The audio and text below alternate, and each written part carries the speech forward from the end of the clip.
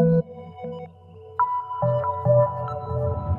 the Xbox One now on store shelves, some of the Joystiq staff want to look back at their favorite Xbox 360 memories. Hi, I'm Ludwig Hitzman, and I'm editor-in-chief of Joystiq.com. My favorite Xbox 360 game is Vanquish, which is developed by Platinum Games. I like it a lot because it is utterly insane. It is an incredibly fast and fluid third-person shooter where your position is very important. You are actually able to move around the battlefield very quickly thanks to the suit that you use, and it can also overheat very quickly, so there is a very challenging, exciting risk and reward balance there. The weapons are really fun, the robots are an endless supply, the presentation is absolutely phenomenal, and it was the first time that I played a third-person shooter where I thought that the Gears of War formula was now officially stayed and boring. This is gonna be fun. Jess Condit, and I am senior reporter for Joystiq. And my favorite game from the Xbox 360 era is Braid.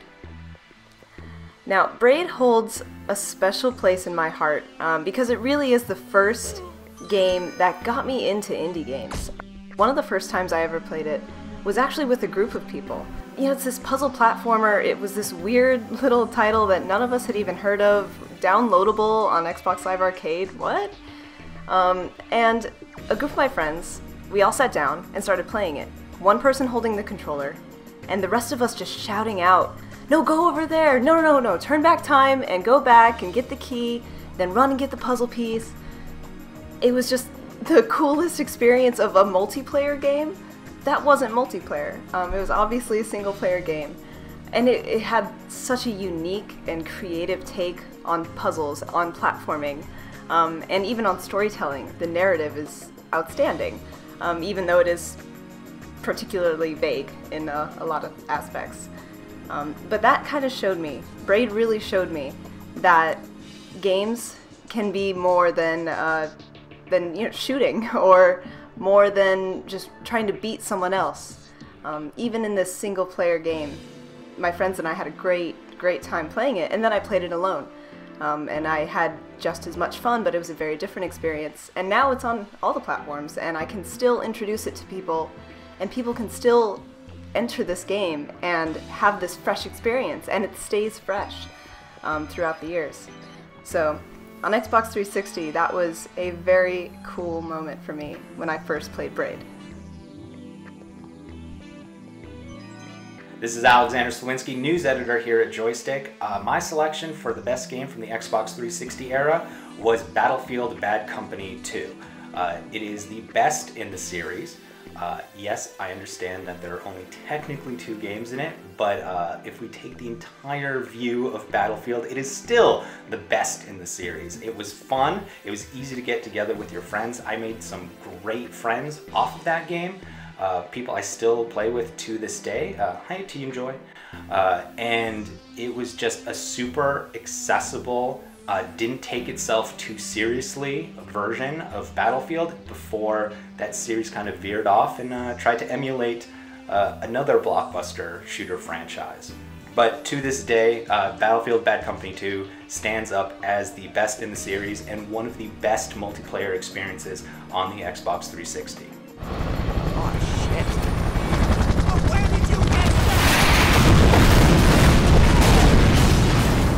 Hi, I'm Susan Arndt, and I'm the managing editor of Joystiq. My favorite Xbox 360 game actually isn't an exclusive. It's BioShock. There are so many moments from BioShock that stay with me even after all this time, like the first time you see a Big Daddy, or the splicer with the baby carriage, your entire encounter with Sander Cohen, and, of course, your descent into Rapture in the bathysphere, which is one of the greatest game intros of all time. Rapture didn't feel like any other game world I'd ever been in before, and I loved exploring it. I loved the Art Deco aesthetic, I loved the way it used color.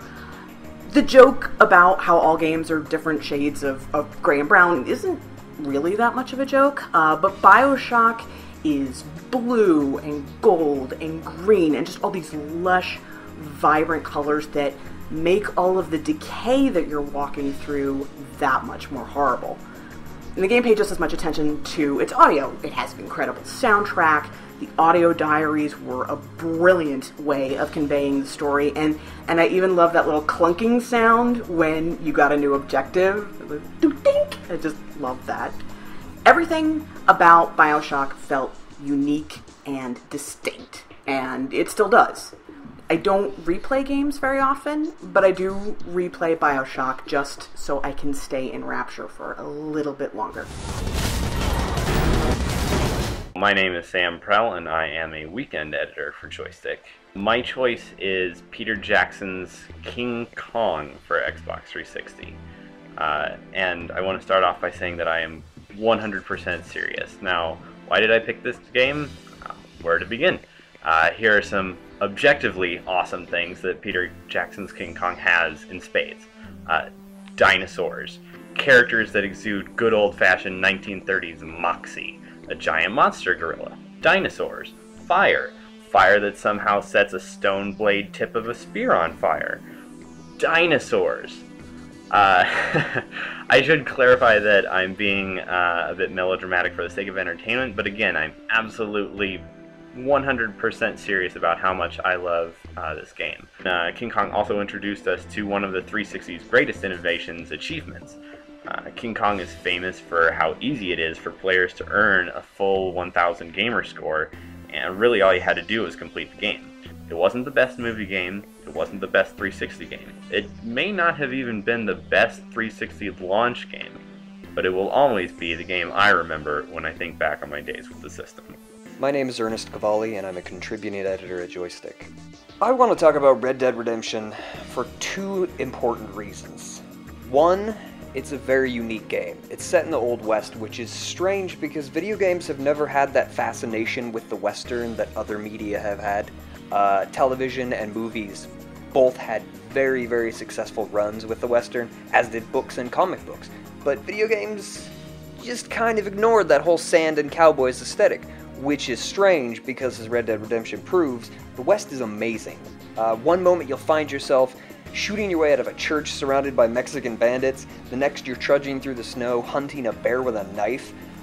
You can be attacked by a rattlesnake, throw horseshoes, you can strap a maiden to a set of train tracks and laugh maniacally while curling your mustache and watching as a train splatters her all over the tracks.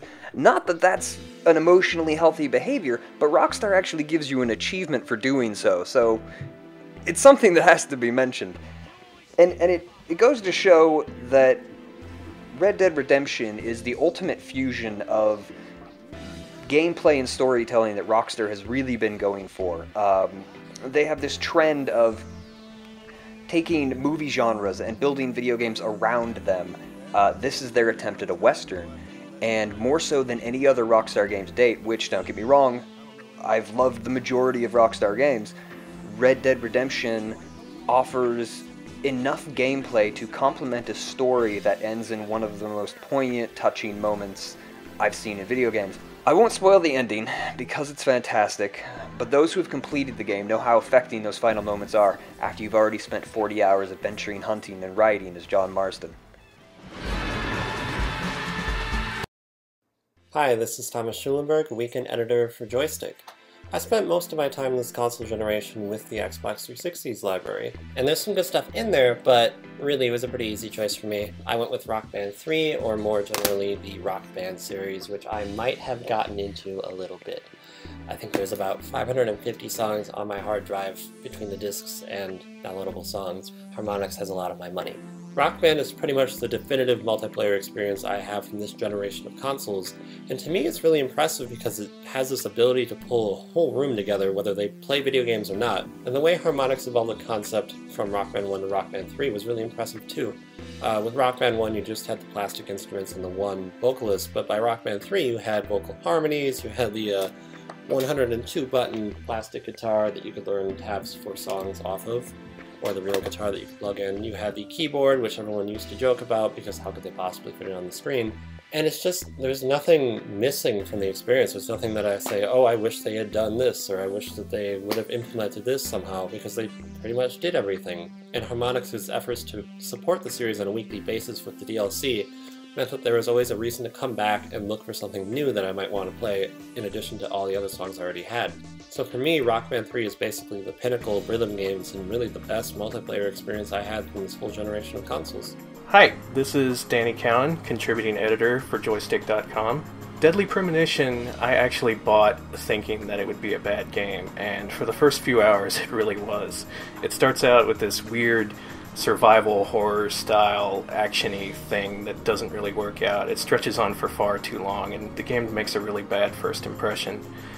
After a few hours, though, the game really opens up, and it turns into this open-world, Twin Peaks-inspired murder mystery where you're tracking down all these murder suspects as they go about their daily business in this small town. It's really open-ended and Shenmue-like in how the gameplay works out, and depending on how deep you want to take the investigation, you can keep tabs on these townspeople and pretty much just stalk them as they go around town and as you try to search for evidence. And in doing that, you'll unlock all this new information and all these side quests that really expand on the story. And by the end, that story just gets to be completely crazy and totally worth the adventure. It's my favorite 360 game just because it's so different from anything else on the 360. It feels like a game that came out from some alternate dimension where the Dreamcast never died, and games focus on complex interlocking mechanics and like player-driven narrative and that sort of thing instead of focusing on production quality. And that's a direction I'd like to see more games take in the future.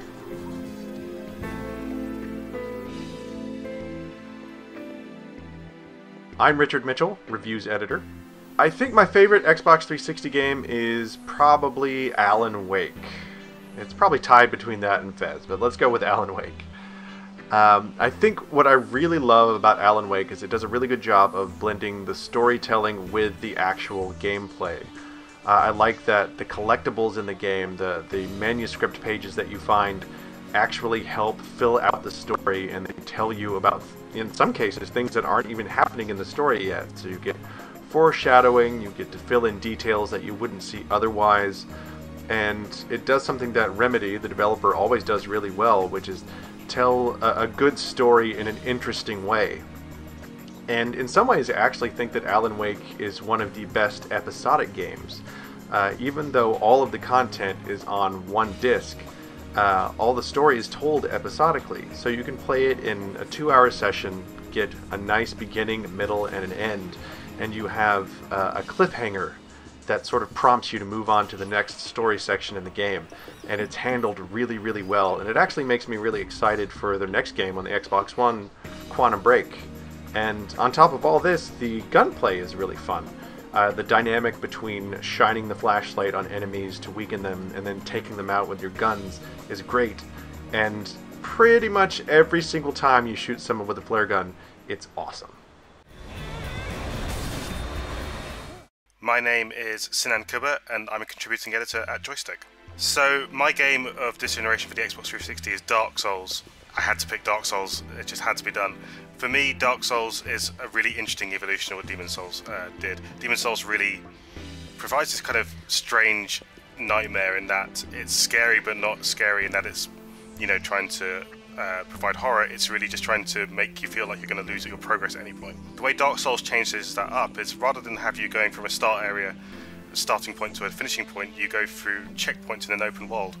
And I thought that really played fascinatingly with the a kind of risk-reward mechanic, in that rather than always feeling like you couldn't go down a side road because you might end up dying, losing all your progress, you didn't actually know what was the end of that side road in Dark Souls. And yeah, it made it a real quandary over whether you could go down that road and maybe you would find another checkpoint to save and get those precious souls and upgrade your character, or whether you're just going to find a boss and ultimately death or a dead end or whatever. And it's just this really full open world as well. It wasn't just flat and wide as so many open worlds are in games, but it really used the y-axis. It really felt like there was stuff above or beneath you.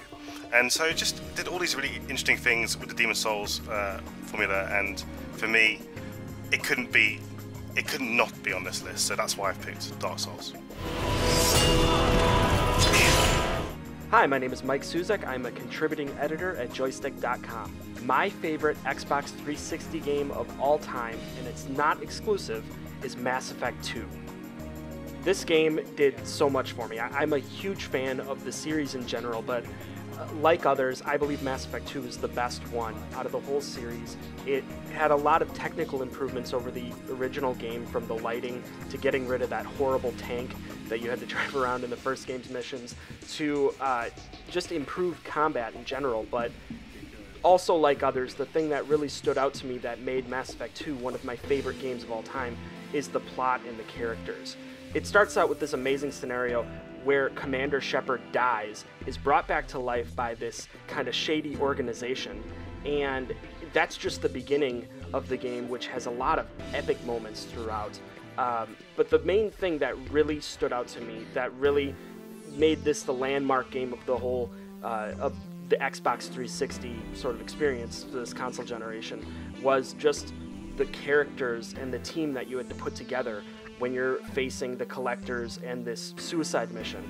And that team might be one of my favorite teams of sorts in all of gaming. Having to acquire characters like Thane and Jack and Morden, and then go through their loyalty missions and really get through their backstories and find out more about them, was just very rewarding.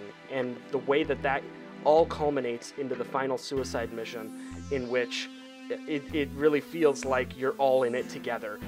It really is the sort of experience and the sort of climactic event that I don't feel has been delivered in such a way as that game has. It's just, you know, I'm a huge fan of the sci-fi series that Mass Effect is, and like others have called it, it's sort of my Empire Strikes Back. It's that shining gem. And to me, that's what Mass Effect 2 is, and that's why it's my favorite game on the Xbox 360. My name is David Hinkle, Associate Editor at Joystiq.com, and my favorite Xbox 360 game is Mirror's Edge from DICE. Mirror's Edge is not only a unique game in that it's probably the only first-person parkour game that has ever existed, at least to my knowledge. It's also a game that's it's a very passive experience tied in familiar wrapping. It's a game that looks like a first-person shooter, by all intents and purposes should be played as a first-person shooter, and yet totally encourages you to bypass all combat and look for alternative routes around conflicts in the game, which is something I truly so much appreciate about it. It has this really interesting stylization for locomotion too. A lot of games, it's really tough to convey to the player where you're supposed to go and what you're supposed to do in the environment without like a flashing brick on the side of the building telling you that's the one you're supposed to jump and grab, and therefore that's how you're supposed to scale the building. In Mirror's Edge, the faster you run, you start to see red elements in the environment, and they're small at first. They're kind of things here or there, and it doesn't have too much of a visual impact, but it's enough for your eye to kind of dart there and say, okay, well, I'm moving quickly, that's the way I should go. All the levels in the game are also designed to be speedrun. It's just an overall wonderful game that's so unique and that we haven't really seen come from any other developer. For me, it's a game that I can play through the entire campaign and not fire a single bullet and still feel like an incredibly strong badass. And I think that's something amazing. I think that's an incredible feat. And for me, Mirror's Edge will go down as one of my favorite games of all time.